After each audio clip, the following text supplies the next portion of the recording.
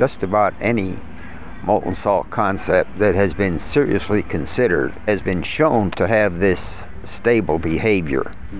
This is an old facility. Look down before you walk. That's our biggest hazard here right now. Oh my goodness. Yes, yes. I've modeled this shape neutronically. It is like a lead pencil, isn't it? Yeah, it is. Basically. Graphite.